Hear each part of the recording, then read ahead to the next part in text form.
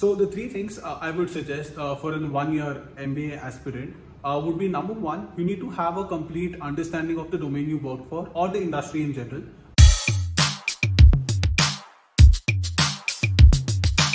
My name is Jacob. I'm from Hyderabad. I completed my graduation in the year of 2019 and I have worked in two of the well-known digital marketing firms. I have work experience of close to 32 months. I love playing cricket in my free time. So since I already had a set number of years of work experience, I didn't feel the need of going through the fundamentals of management program again. And that is the reason why I chose a 1-year program. And of course, it provides me a greater acceleration in my career, and also the opportunity cost involved in a 1-year program is lesser than a 2-year program. Before I joined Soil, I spoke to a lot of seniors and I spoke to people who already had the work experience. And I wanted to understand, be very sure if that 1-year program would give me any sort of an advantage. And when I did that research, one thing I got to know is that time is one of the important factors, and the roles which are offered in a 2-year program and 1-year program was kind of similar as well. And I wanted to take advantage of the work experience I had. And like I really mentioned, time was one of the important factors. So once I was very sure that I wanted to get into a 1-year program, I was looking for options I had. And I had options like Great Lakes, Chennai, Soil, and few more other colleges.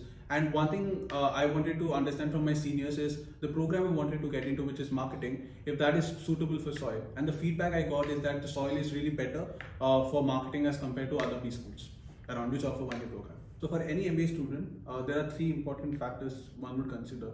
One would be the academics, the practical exposure he would get in the college, and also the career path. As far as the learning is concerned, both 1-year and 2-year program have the same learning. The difference is the pace. So in a 2-year program, like compared to a 1-year program, the subjects you have, like in a 1-year program, you might have around 10 to 12 subjects in a term, as compared to a 2-year program where you might have 5 to 6 subjects. Also, one different thing is that in a 1-year program, you must be able to choose your cohort after first term. But compare that to a 2-year program where you'll have the liberty to choose that after 1 year, the entire year is done. So that is the major difference. One of the important factors in an MBA journey for a student is the faculty from whom he learns from. And in Soil, we have faculty who have great understanding of the industry and they have experience. In classroom, there's not only theoretical understanding of any concept, but also the practical implementation and how a student, after he leaves the college and goes to the industry, he can actually implement those practical understanding of concepts. Imagine that you're studying a case study on Dabur, B2B sales, and now think of someone who's teaching, who has that work experience and who has worked in Dabur actually. Experience the person shares with you is altogether completely different as compared to your theoretical learning. So in Soil, they don't just teach us about how to make profits, but also at the same time, how can we contribute, how can we understand about people, and how can we contribute to the planet. I would like to talk about the social innovation program we have in our college. And I get to work as a research assistant in Soil, where I work for 3 NGOs. I would like to mention one of the NGOs where I was part of the tree plantation drive. And also we went to slums and where we spoke about the mental health awareness. So at the end of the day, we get an opportunity, and I feel that we are actually blessed that we get to work for these people and actually learn from them. So in Soil, in the first term, one advantage you have is that you get to understand about all the industries in general, and there are no specifics you will look into. So with that, you gain the fundamentals of all the industries and what's happening around you, right? What is really important is that how you basically work on those fundamentals and you move forward. Like how do you make sure that you are aware of the current trends of that particular industry? Now, in order to do that, you have internal and external mentors over here who will actually make you understand how can you do that. And when you actually get to the placements, the companies are actually looking for your knowledge about the industries.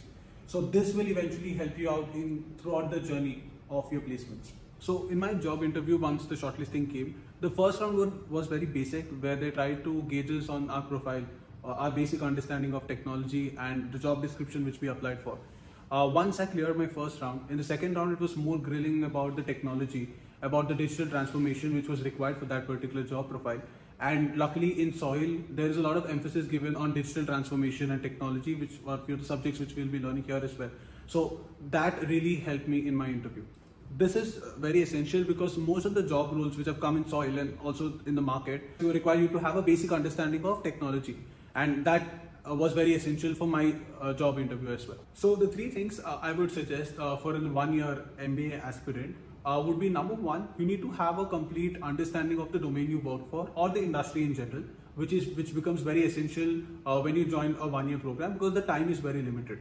So number two, what is the specialization you're getting into? You need to have a very clear understanding of that because the time over here is very limited. So after the first term is done, immediately you'll be choosing your main specialization. So you need to have a clarity on that. The third thing is that if you're someone who's looking to switch domain, if you want to get a complete understanding of the business in general, that is pretty much possible if you join a MBA college which offers a 1-year program.